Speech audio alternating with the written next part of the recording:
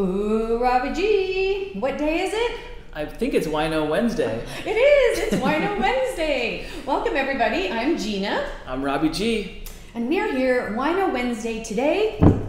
Sparkling Brut Rosé, made of the Syrah grape. So many things There's going on. so many things going on. So I'm not sure many what to say first. But what about this, Rob? What do we call this? We called it a this is a, oh, this has got a lid. Oh, I kind of like that sound. That shit's supposed to sound like a French woman sighing. Is it? No, when it has a lid like this? I don't know. You're making that up. No, I think that's when you open a champagne. Okay. That's a new word he says. Very cool. Welcome, everybody. If you're new to this and you have a YouTube account, feel free to ask us questions via the chat function. And if you're not new to it, which I know there's a lot of you out there, hello, welcome back. Welcome back. It's so great to see you, kind of. Yeah, someday, Rob, remember? As soon as we can. I've met pretty much all of you, though, so. You have? Yes. I have not met everyone. When we first started, a year ago, in March, I remember just trying to figure it out, and I remember meeting like Carol and some others when they came into the shop in Del Mar when I was helping out up there. Yeah, it was oh really my cool. gosh! You know we're gonna have a do we dare say like an anniversary episode on the exact day that was the first tasting? Do you remember what the first tasting was that we did? I don't. It was beer and cheese. Ah. I don't know why we did beer and cheese, but it was a beer and cheese tasting. Was it the one with a Pure Project where we had a cheese that they had made for us or something? Perhaps. I'll have to look back myself. There's been so many. Well, you know what it was? We had something scheduled and then we turned it into a virtual because it was like, I think it was already on the schedule at that time. It was crazy. Whatever. I'll have to go back and look. It's all good. That's all my blending guess. together. We've had lots of cheese, lots of beverages, and happy to enjoy it all with you. So, without further ado, allow myself to pour myself, Rob. Is that good? Allow myself to pour drink myself? out of the bottle. Who cares? that'll be one episode, right? No glasses required. Did you see how cool these are? Yeah. Okay, so anyone that's familiar with our Del Mar shop, yes, we have a little patio, and we wanted unbreakable glasses for the patio. So we got these cute little acrylic ones that say, "Talk Curdy to me," because that's what we do. Talk Curdy to me, Venissimo cheese. You talk Curdy all day long. I do. I know. Guilty. Yeah, guilty. And there's a goat, sheep, and a cow, and a little wedgie. And a wedgie. Yeah, we like wedgies at Venissimo. So cheers, everybody. Cheers. Salud.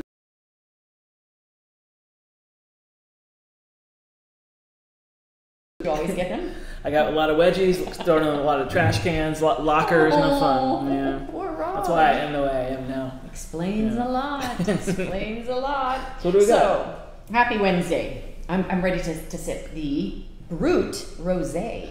Brut, Tell us Syrah, about this. Yeah. Rosé, Delta, Sparkling. sparkling wine. There's a lot going on.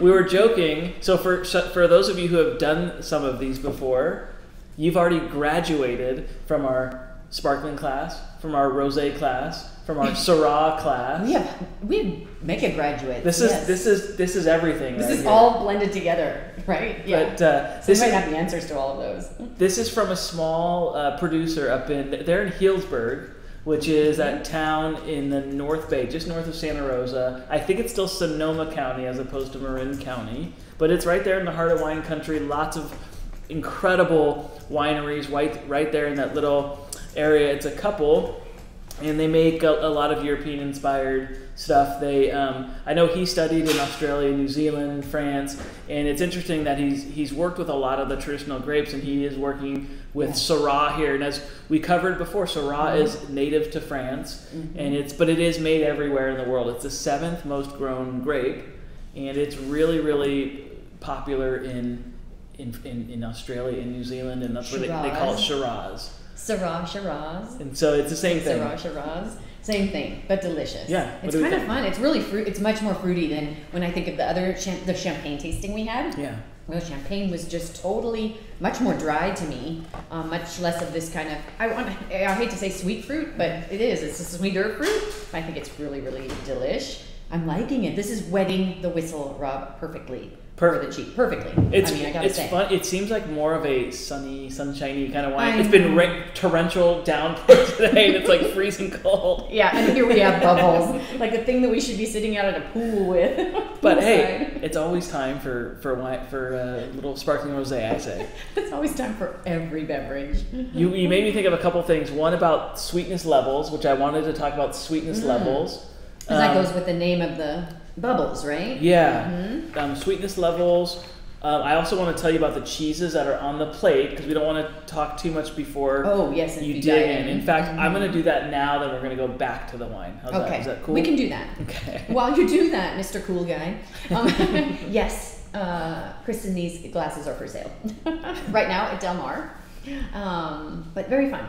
Anyway, I digress. They'll be at Del Mar tomorrow, probably. They're there today. Are they? They're there today. They're just not nowhere else today. Yeah. Okay. So to explain, I will be Vanna. The first cheese is the Brillat Savarin, and the names are on your lid as well. The Brillat Savarin is the brie. It's the triple cream brie that is in a beautiful little chunk wedge right there. The second one is the Pantaleo. The Pantaleo is this dry, really whiter in color. No rind, kinda, A little crusty. It's like it gets a little drier and crustier near almost looks like dried salt. Yeah. Yeah. So that's what the rind is. It's like that kind of dry, crusty part. The third is the Meredith marinated feta, and that's in this little cup with a little spoon to help you eat it. The fourth cheese is called Appenzeller, and that is a really traditional Alpine cheese. It'll be the last one we taste. And so that... Oh, yeah, the aromatic one wedge on the plate today. And then all kinds of fun accoutrements. Dried kiwi. Yeah, I can't wait to try this. I've not ever tried a dried kiwi. That just looks like candy. Doesn't it? I almost thought it was fake. I'm like, what are they doing? Put in like rubber? Yeah. It looks like those sour candies, doesn't it? Yes. Highfalutin sour candies. There's fresh blueberries, fresh raspberries, our signature rosemary. The paste in the middle is a guava paste. Yeah, So guava. that's going to be fun. Did I say it wrong? You did. No, you didn't. Okay, Gina. All right. Then the crackers, of course. These are chocolate covered, what? Hazelnuts, maybe?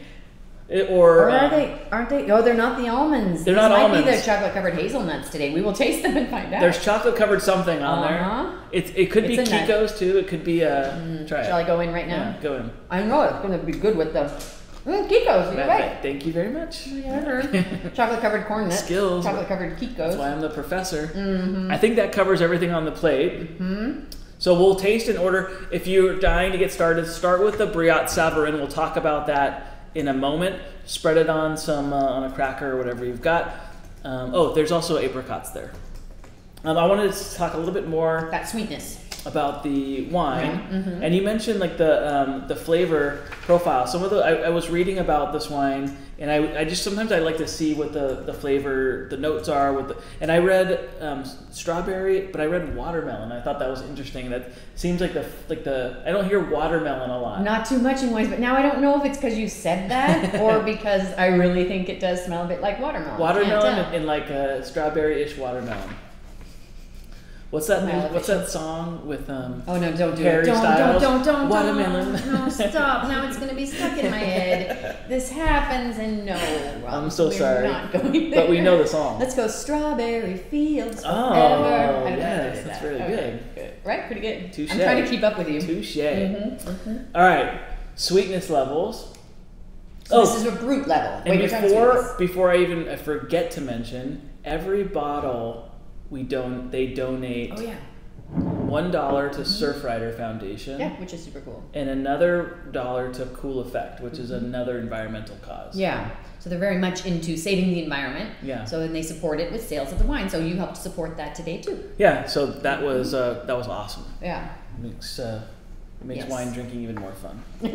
Sweetness levels. We hear so much sweetness levels. They're always in the name, the label on the wine. This is a brut. A brut. So where is this on the sweetness scale? So we're gonna start with the driest. Okay. The driest is called extra brut. That's the driest of the dry. Okay, so it doesn't extra brut. It doesn't matter where it's from, bubbles or champagne. I should see extra brut and know that's really dry. That's the driest of the dry. The second driest is brut. The third driest, as we're getting sweet. Mm-hmm.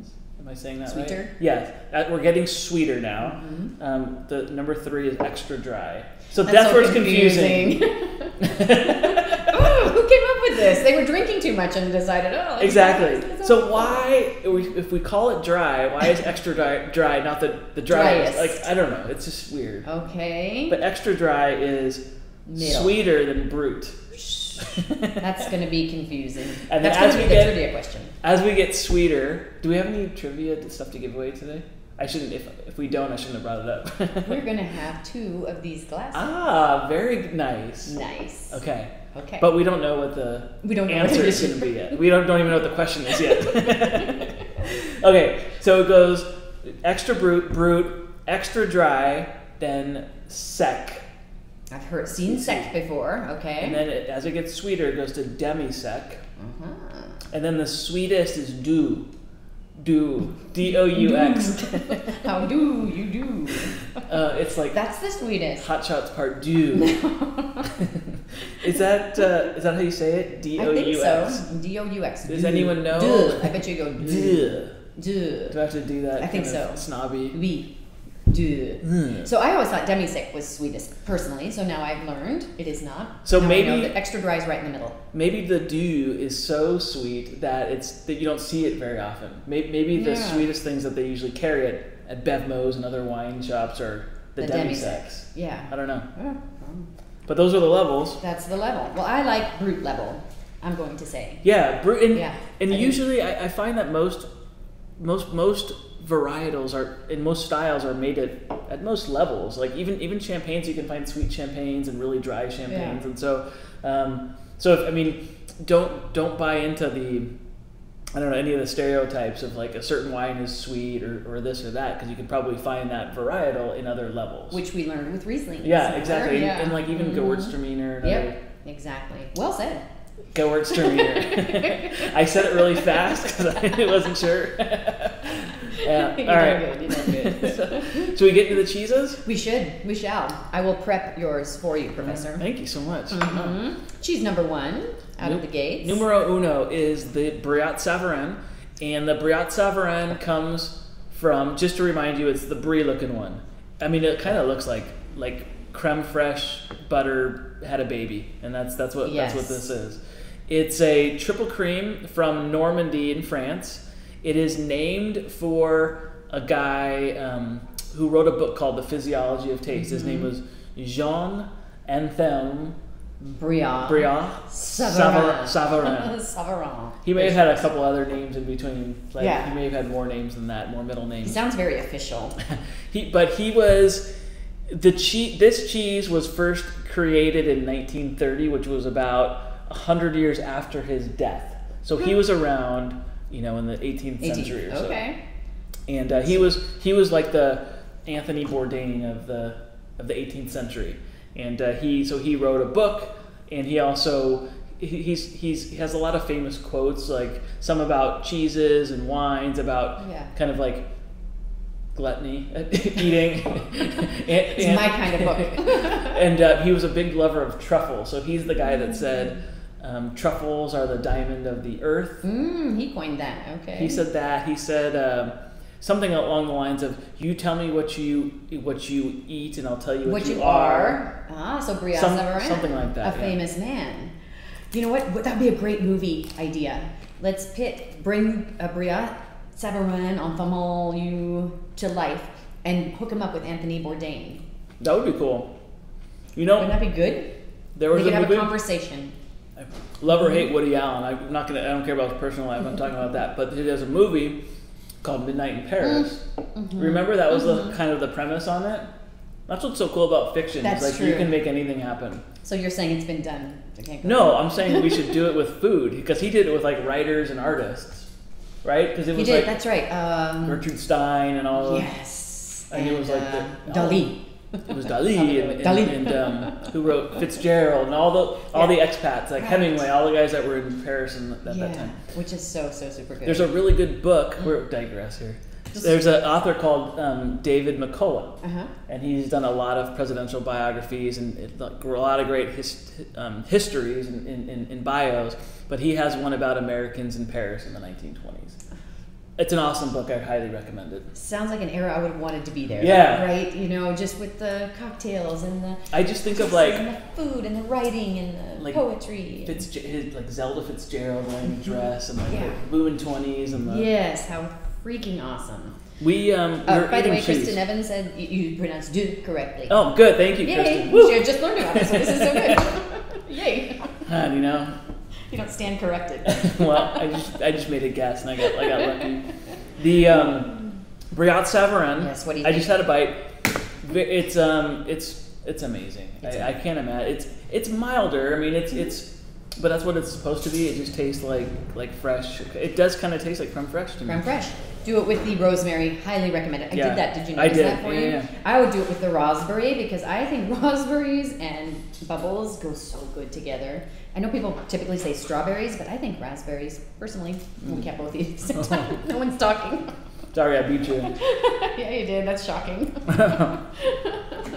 But no, I love Brillat Savarin. So triple cream brie. Tell the difference between that. Like what makes it a triple cream? Yeah, so it's bries. When you get into the double and triple creams, it's just a distinction, and it refers to the percentage of butter fat that's in the cheese, and sometimes it can happen naturally. Like you can have a double cream cheese naturally, and a double cream is 65 to 75% butter fat. Triple cream is over 75%, so it's like a 75 to 85% or so.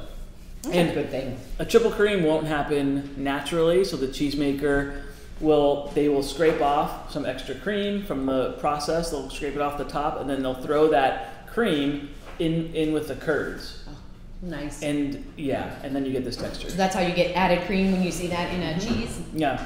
Nice. And so it'll make it extra sweet, extra buttery, extra rich, and so good. Super smooth. This is the quintessential pairing with bubbles.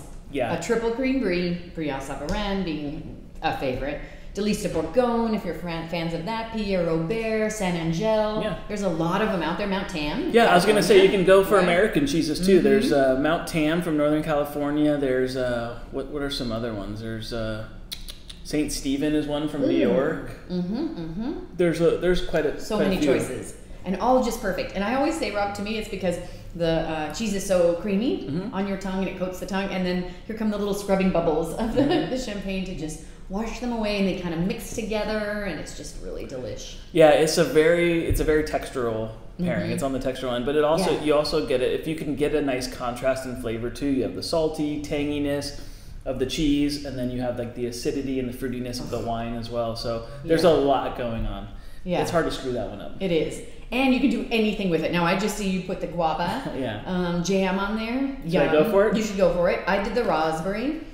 I'm going to do the rosemary in a second, just because anything with the rosemary we have decided is the best. Kristen, hey Kristen, loves the raspberry as well. I think the raspberry, I can't say now raspberry, with the rosemary together would be good. And somebody's got to dive into the kiwi, because remember last time we had fresh kiwi on there?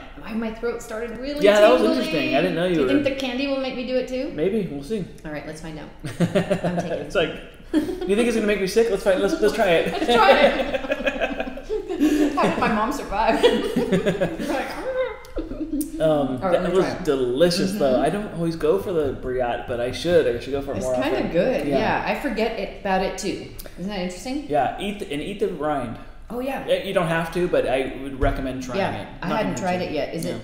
And the rind. I mean, it's not too bitter. It doesn't look. It looks so fresh and white, and when it looks that way, it doesn't have the bitterness. Sometimes it gets a little brown.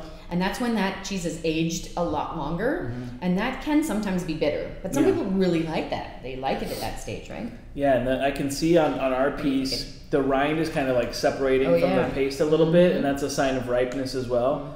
And you know, it's a really interesting thing. We talk about how these soft cheeses are also called soft ripened cheeses, and that means they soften up over time. And leaving a cheese out will also kind of accelerate the ripening. It'll ripen a little bit right in front of your eyes, and I think that's what happens as it comes to room temp. And that's kind of a good tip, I think. Like, I do it with Camembert, Rob. Like, if I get one that's not ripe enough, and you can tell because it's still really firm, leaving it out at room temperature accelerates that, just that higher temperature. And if something's really ripe, make sure you keep it really cold because, again, you don't want it to ripen any further than it is. So temperature plays such a role. If you have a Camembert and it's nowhere near ripe, it's like a week away, you can literally leave it out of the fridge for a day and it's fine. I mean, as long as it's not like, you know, in 100 degrees or something, then you're fine. Although, Rob, I love to say it, cheese is not mayonnaise. It doesn't spoil like that. It was created to not spoil, right? That's what the salt's there for. Yeah, you got that right. Okay, I could eat Brillat all day. I loved it with everything. Oh, but I didn't try it with the guava. I'll do that. It was okay. It was really good with the guava, or what did you call it? Guava? Whatever. It gave it a really nice, like, tropical and kind of like a little bit of I don't know, just a nice balance to the cheese. Tropical. I liked it. Nice tropical flavor. Felt like I was on the beach. Our friend George likes it with the guava and the rosemary together. Oh, and with fresh fruit. So we're making a buffet.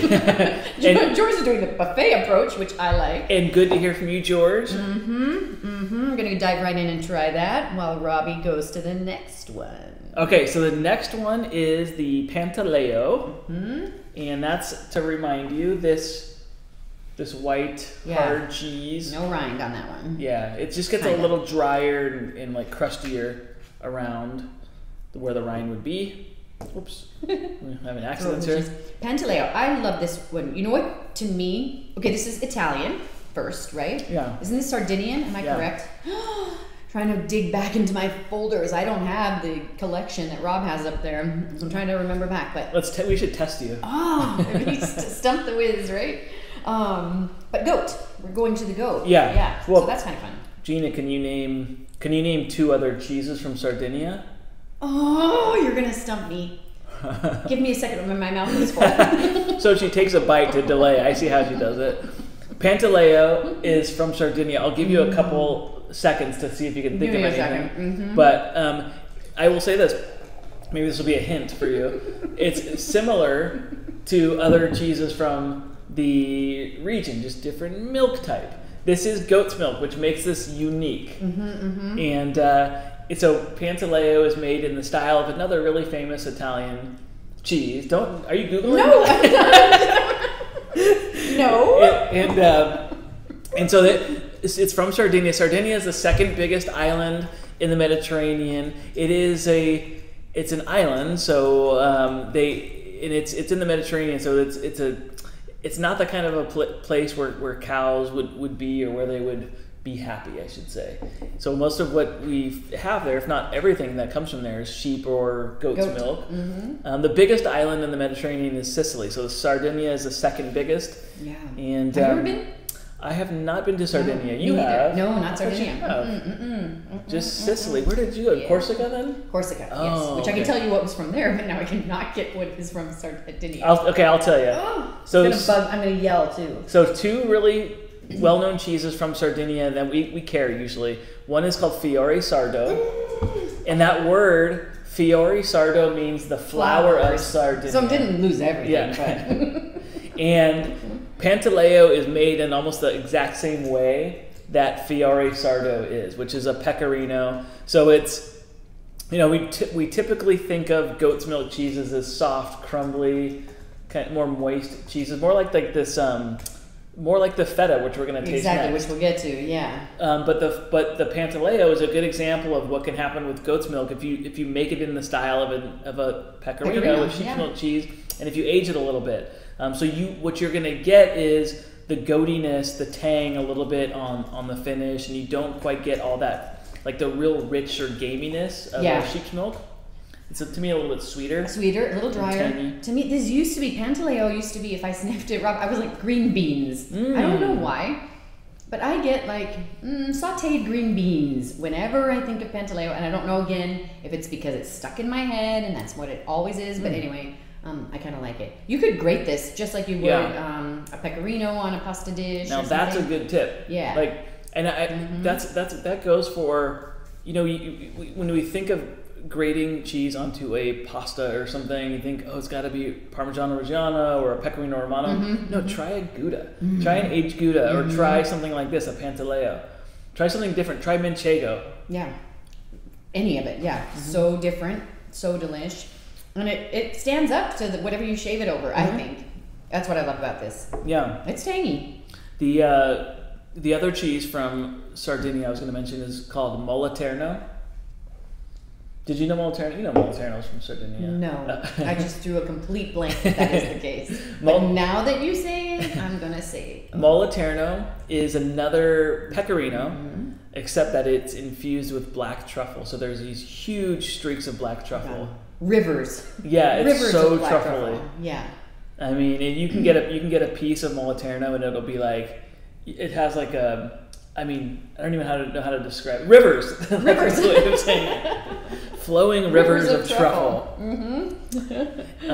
Sardinia. So I like it. I'm going to try this with the guava. The guava's being a big hit right now, Robert. Everyone's loving guava. I really loved my bite of guava in the Brillat. I'm going to try the guava with the Pantaleo. And I think it's going to go really well because I have like a little, when I took my bite of the Pantaleo on its own, there was a little bit of like a little, like it kind of would have needed some, or not needed, but it would have been helped out by a little bit of moisture. I think so too, moisture. It's almost like a wine that's really tannic and it kind of dries your mouth out. The Pantaleo does that.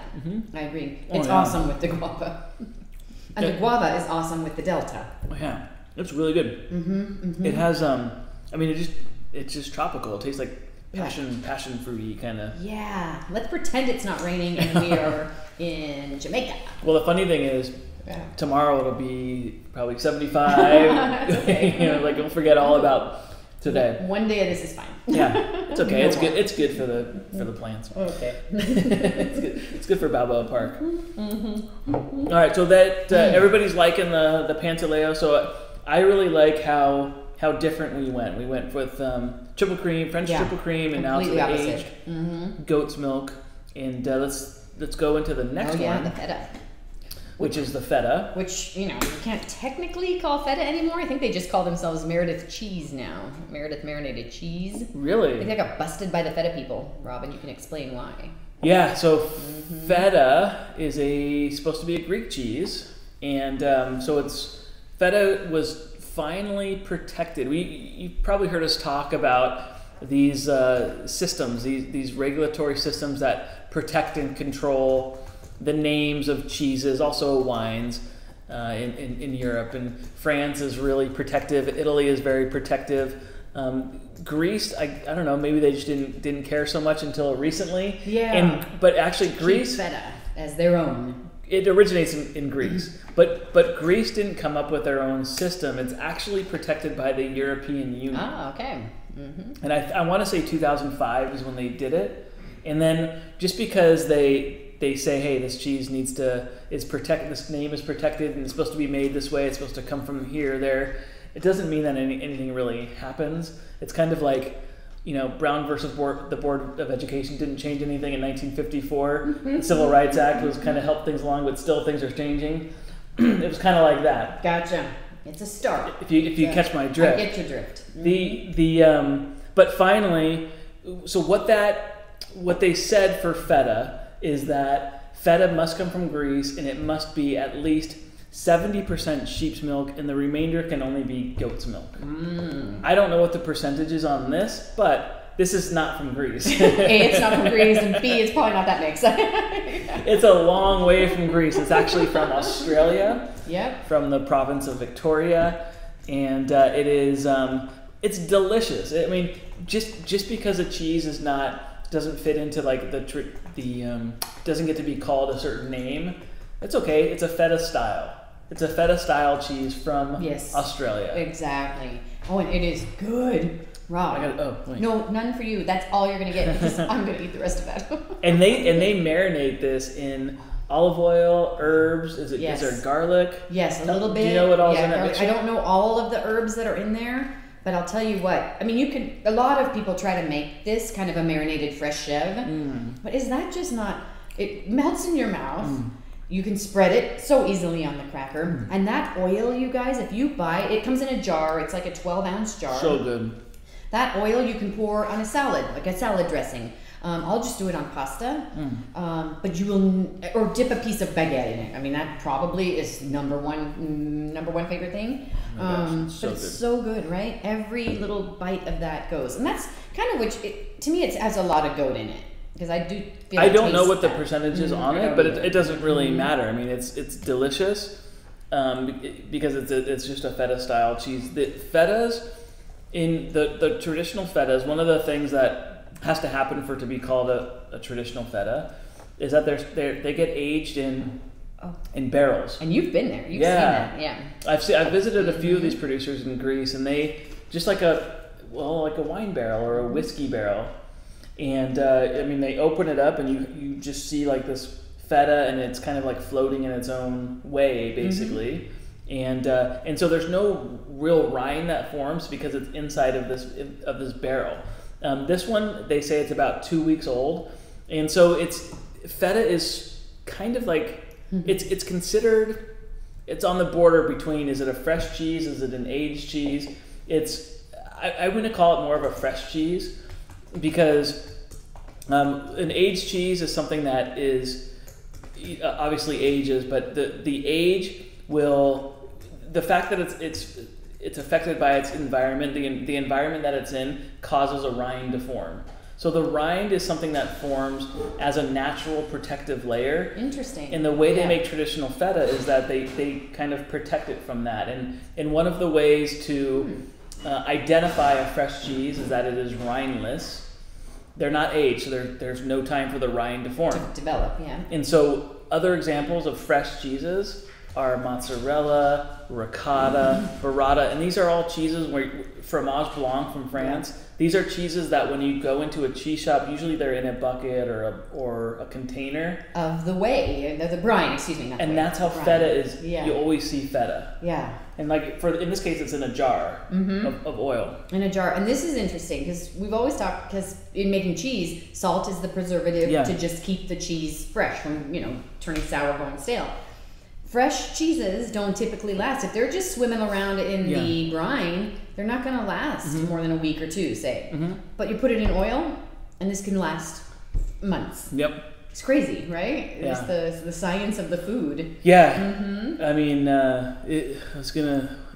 these will last forever. I mean, the salt helps too. But I mean, if you get like a burrata, mozzarella, one of these, especially if you make it yourself, that thing goes bad in fast. Like a day. Yeah. I mean, the ones that we get, they know exactly how to package them and how to salt them to make them last as long as possible. Yeah. But if you get like a real fresh cheese and it's like fresh from the cheesemaker, or if you make it yourself, you've got hours on that thing. Yeah, it's so true. Well, I've tried in Italy though. You get the fresh cheeses that day. The farmers bring it. They don't save it to the next day. Same thing. They're making it so fresh the real way. They don't preserve it in any style. Well, it has to be fresh. That's why it's so hard for us to get fresh cheeses, is because they're so perishable. They go bad so fast. There's a lot of people that come in and they're like, "Oh, I had this fresh, soft cheese in this place I visited," and I'm like, well, every place has their fresh cheese. Yeah. Every place has something similar. Every culture does. I mean, India, Mexico, everywhere. Right? Paneer, exactly. Yeah. I mean, fromage blanc, ricotta is the Italian. Yeah. Right. Germany is quark. Quark, that's right. My cheese name was Quark Twain for a while. Oh my gosh. What did you had one the other day? OG Billy Crystal. I wrote that down. Yeah. Thank you. I'm glad you liked it. Oh yeah, I liked it. And so speaking of traditions, and they do certain things in certain places, like in southern Italy where they make mozzarella, they recook the whey to make ricotta. So it's a byproduct. Nothing goes to waste. They do something similar in Greece where they make the feta. Each of those facilities, I visited maybe 4 or 5 of them. I drove around Greece, and I was like visiting cheesemakers everywhere I went, it's very homogeneous. They do a lot of the same things. Like when we went to Sicily, did you notice they do a lot of the same styles of cheeses? So you do see parallels anywhere you go. Yeah, and so in Greece they make feta, and then they also make yogurt on site. They always make Greek yogurt anywhere they make feta, and then instead of throwing away the whey or recooking it to make a ricotta, they recook it to make something similar to ricotta, which is called mizithra. And go ahead. We have to know. I know what you're going to say. The most famous dish of mizithra. The one everybody comes to the shop wanting to buy mizithra for. That's our trivia question. First person who can answer that. Yes, there it is. What's the most famous mizithra dish? That's a good one. That's a good one. Let's see if anyone knows it. Or just what restaurant Either way, we'll let either one slide. What restaurant serves mizithra and made mizithra famous? I don't know. Or what is the dish? I can tell you both. I don't know the dish. I just know the restaurant. I kind of want to go now right after this. Let's go. Should we give any hints? No. Someone will figure it out. Let's see. No Googling, but people might Google. Well, you know what? That's okay. Mizithra it's a hard cheese. It's like a ricotta salata, which is an aged ricotta. It's their version. It's the Greek version, but it's a byproduct from the feta process. Yeah. Okay. I wonder if these guys in Australia make a mizithra type of cheese. Maybe. It's very possible. But that's always the case in any of these places, is that they make, nothing goes to waste. So they always make something with the whey, or anywhere they make like in southern Italy that they make a lot of cheeses with buffalo milk, and these places, like if you go visit them, they make mozzarella, ricotta, but then they have like their own little stash of experiments in the back. They have like cheeses hanging and like sausages they're making, and they've got cheeses filled with like lemons and like all kinds of crazy stuff. They're like mad scientists. And then of course when we visit them and we're I'm a mad eater. Well, we tell them, hey, we work for a cheese shop in San Diego, California. They're like, oh, come see our secret stash. Try this. Yeah, so super. That's why you should come on Benny Voyages with us. You get the secret stash. These random secret stash things that are so good. Remember the Sicilian couple 80s, in their 80s, making fresh ricotta every day. People would show up with their little Tupperware tubs to get it filled. Yep. And there they are making the fresh cheeses, and other ones too, but literally every day. I think they were in their 90s. Maybe. I close. But a husband, wife, and then of course helpers. But I mean, wow. Yeah. It's so super. We have a winner. So what did they give for the answer? Because I just know... Well, do you want to say it? No, you say it. I just know Spaghetti Factory. The Old Spaghetti Factory. Congratulations, Donna. You are the winner of 2. Cheers, Donna. To me. Cheers. Glasses. Old Spaghetti Factory. It's mizithra with brown butter. Well, I knew that. That's the name of the dish. That's the dish. That is the name of the dish. There's no fancy name for the dish. No, but... Well, is it spaghetti? What's the spaghetti? Pasta? It's spaghetti. Okay. Yeah. Oh, definitely. It's spaghetti. What else would it be? It's a penne with... Yeah. Is it rigatoni? Is it... Spaghetti. Macaroni? What is it? We should get into a pasta thing. Like, why all the different shapes and names? There's probably reasons for it all. Yes, that could be just... You could do a whole year on the pasta shapes. That could be one of the like cooking... varietals. One of the cooking classes we should do it. Yes, the different pasta shapes. Check. Nate, tell him. Check. Yeah. Donna, you're the winner. Old Spaghetti Factory. Mizithra and brown butter. So you could do ricotta salata and brown butter. Yeah. I think you could do Pantaleo and brown butter. Yeah. That'd be delicious. It has the same texture, Mizithra. Yeah, right? I'm going to try one of these Kikos. Yeah. So good. You know the problem with bubbles, though? It makes me want to burp. Go ahead. So if I do... Let it out. I'm going to say right now, I apologize. Let it out. Homer Simpson. Yeah, exactly. I'm the female Homer Simpson sometimes. All right. But so good. So, and the marinated... The oil? Cheese, also good with the raspberry. I did it with the apricot. Because I remember in Australia, we saw so many places that stuffed apricots with different cheeses. Wow. And it's good with that. Yeah, for sure. Okay. Fun stuff. So, okay, shall we? Next? Appenzeller? Yeah. Go ahead. Okay, mine first. I'll take this one now. We are going to Switzerland, home of Roger Federer. And Swiss Mountain Dogs. Switzerland, and beautiful. Swiss cheese. Beautiful and Switzerland. Fondue. Yes, everything. I mean, and Alp. So many good things. So many great cheeses. And rosti. Most of and who? Going. It's the potato dish. Oh. The potato pancake thing. I'll keep going. Just keep going. Raclette. You didn't say raclette. Raclette. What else? Monica is Monica Seles from Switzerland? I don't remember. Oh. It's Roger Federer from there. There's another famous tennis player from there, I thought. Okay. But their cheeses are pretty much, for the most part, we were just talking about how cheeses are pretty similar by region. Switzerland are cow's milk cheeses, almost exclusively. Over 90%, I would say. There's a few goat's milk cheeses in there. I don't know if I've seen any sheep's milk. They're probably there. But I've never seen an Alp. No, the sheep don't like the Alps. Just know, like when we say Alpine style, that really means cow's milk. This is as traditional it gets. This is from a region called Appenzeller. There is Appenzeller is 2 regions. It's inner Hoden and outer Hoden or something like that. She's laughing at me. That's not cool. It's not cool. Here, hold on. I have the word. I'm gonna read it. Okay. See if I can pronounce it correctly. Word. Does it have the little dots? You know what the dots are called over the letters? Umlaut. Well done. Umlaut. Yes. Okay. Appenzeller, Osserhoden, or Appenzeller Innerhoden.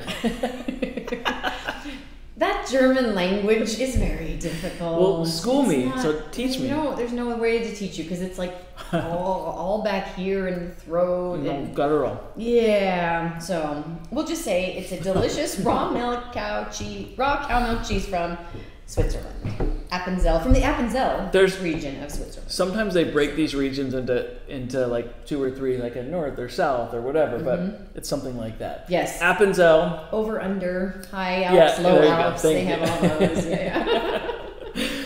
Appenzeller is as traditional as it gets. Yeah. There's it tastes like an Alpine. I mean, it's not that strong right now. They have some that are stinkier, stronger. Sometimes if they wash the rind and kind of like leave it a little wetter, it'll be a little bit stinkier, more mushroomy. There's a cheese that we featured kind of recently called Scharfemax. I feel like we had that one within the last couple months. We did. Mm-hmm. And Scharfemax is basically Appenzeller. Appenzeller is the cheese that's been made in that region for centuries. I mean, if not centuries, millennia. It's been made forever. And Scharfemax was a newer cheese, and they just, because this is a traditional one, and they make it the same way every time. They can't kind of like sway from the recipe at all. Yeah, that's tradition. Yeah. So some of the newer cheeses that have come out they've tweaked the Appenzeller recipe a little bit, but this is probably how this cheese tasted way back in Charlemagne's time. You got all sorts of noises, sound effects. I'm like the guy from Police Academy. Yeah.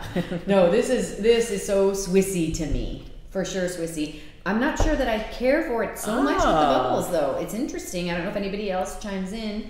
I think it's okay. I think the others were much more complimentary. I don't know. They just made the wine bubbles blossom. But it's not bad. But it's interesting because I was hoping that the Alpine would be a little more. Here's what I'll say about that. This is going to be my silver lining. Oh. Alpine cheeses, especially something like this, they are so full flavored and so complex that you don't need anything with it. I'm gonna agree. Like, I'm almost enjoying this one just on its own. Yep. Here at the end, I don't need any accoutrements. It's I mean, these are of course the famous melting cheeses, but they are so good just to kind of snack on as is. Yeah. These are my favorite style of cheese all time. What about breakfasts in the Alps? Oh my god! Just the plate of the cheese and the fresh rolls, the simple, and just you don't need anything else, like you said. I mean, I would take jam and butter, but doesn't need it. But I mean, even use these cheeses in some of like the great like even American breakfast dishes, and you can, if you do like a quiche and do Alpine cheese, or do like a Monte Cristo. with an Alpine. Oh, with an Alpine. That changes everything. Because like a quiche typically like cheddars and stuff, right? I mean, you put the Alpine in, it raises it a notch. It kicks it up a notch. Emerald. Bam. Boom shakalaka. Again, the rosemary Kristen suggested, and I agree with the. I'm gonna with the Appenzeller. You know why? Those cows, Kristen. I mean, they eat all these grasses and stuff. I'm sure they eat rosemary as part of their diet. Yeah. So it's so complementary together. Yeah. Super delish. Oh, I need this for my dish tonight. I don't eat the rest. I just realized I could use this in my. What are you making tonight? Chicken. Yeah. So. Rosemary chicken. Yep. Now it's rosemary chicken. Yeah. That is so good. So good. So I love them all. Did you try anything with the kiwi? You have not tried the kiwi yet. Has anybody tried the kiwi? I didn't. I think a fresh one has more kiwi flavor, but this to me is just candy. Yeah. But anyway, it's kind of fun. You know, I like the seed. The seed tastes good. Yeah. Is it because it's crunchy, or why do you like this? I don't know. Just something a little different. But it's. Oh my gosh. You're right. It's definitely. It's just like candy. But I will say, the color on it. We do care about color on plates. It is. It's now how has food become? It has to be Instagrammable. That's what I was going to say. Beautiful. Is that a new word? It is. It's a word. We have to think about how it looks on the gram. On the gram, yeah. It's crazy. I feel that sometimes the Italians don't care so much. So their dishes are so simplistic. You know what I mean? They aren't. They're just looking for it to be simple and delicious. And I kind of want to go back to that. But now we have to add the colors, and colors are fun. They're delicious. Yeah. Not going to complain. The thing, I'm not really a grammar. I don't really know much about it. You're not a grammar? I'm not a grammar. I have bad grammar. No, I'm not really into the Instagram, but I will say it did. I remember when it took off, and it was kind of a turning point for our platters in a and it became art. It became art, and some of it went viral. Some of the photos, and then we even had like a healthy competition between all our shops because we have an Instagram for each of the shops. That's true. And I remember the North Park shop was like the one that took the lead first. They had the most followers, and everyone was and we tried to catch them. Yeah, and so it's been a good thing. Everyone wants to out-design the other person. Just because I don't understand it doesn't mean that there's anything wrong with it. I say more power to you, Instagram. Go for it. Yeah. No, but it's all beautiful. It's good ideas. Well, you eat with your eyes. They say this, right? Yeah, it's so true. Yeah. So, I mean, and it's good. I love them all. Oops, I digress. Let me go back here. Any questions we didn't answer? Are we? Yeah. So George, a lot of people love everything with the rosemary. Yeah. Kristen does. George does. The Appenzeller on its own or with rosemary. Yeah. And yes, George, good for a fondue. Appenzeller should be a must in a fondue. It could be. It even kicks a notch above Gruyere, if you ask me. Ooh. Just with a little bite. Sometimes. So yes. Fondue, here's the tip for fondue. Get like 5 different cheeses. Yeah, blend them. That's why fondue was created. They used up their old bits. So never just use one. Yeah. 2 1 note. Do different ages. You can even throw in get crazy. Throw in a little blue cheese or throw in a little cheddar. Or is that sacrilege? I believe in the world, everything being inclusive. So you want to mix worlds. So I think mixing Alpines with cheddars is fine. Thank you so much. I was going to have to cancel you. She's out.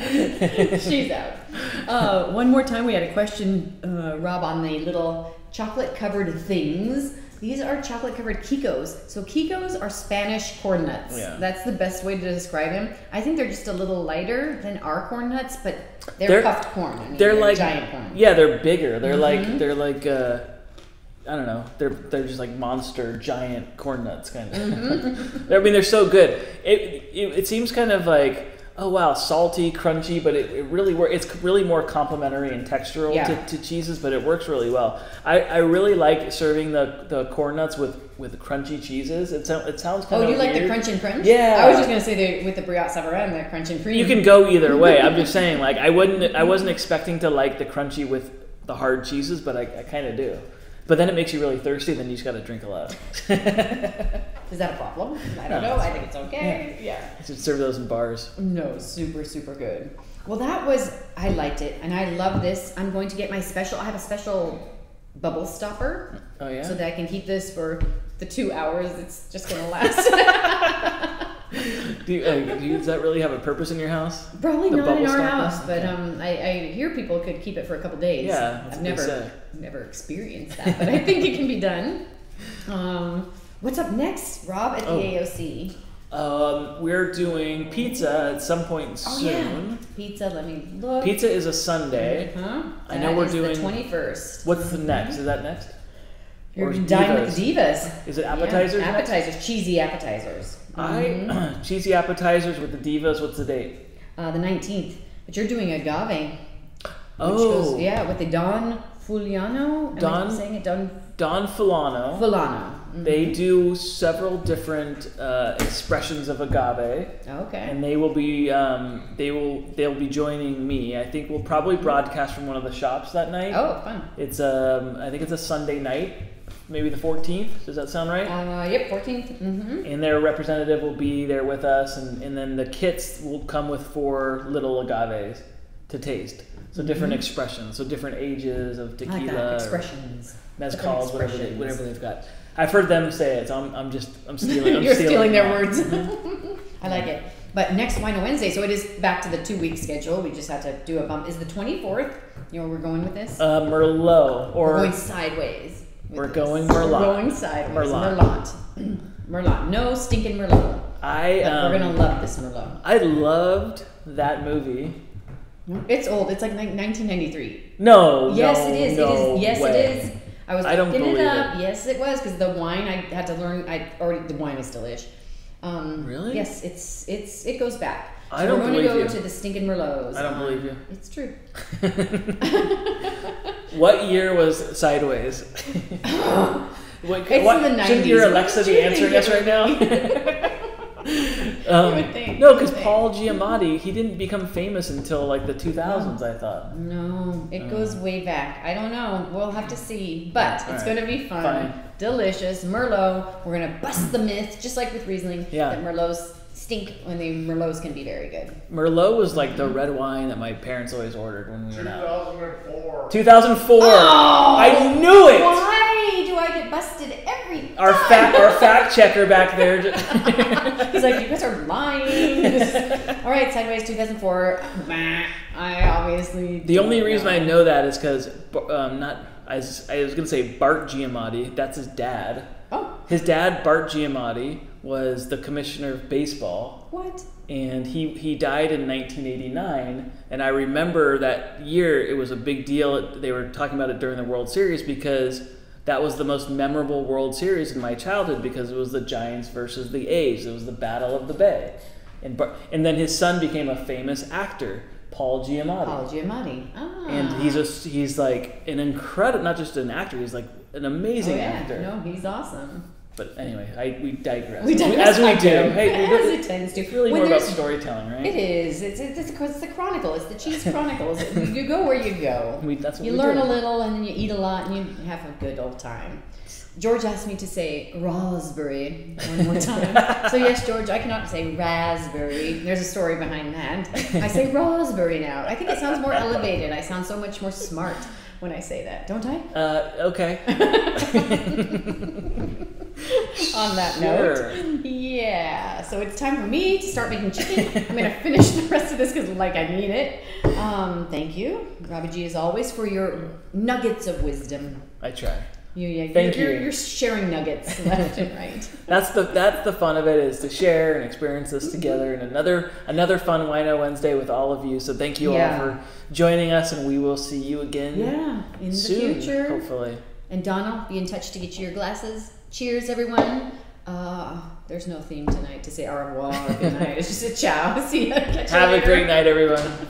Bye. Bye.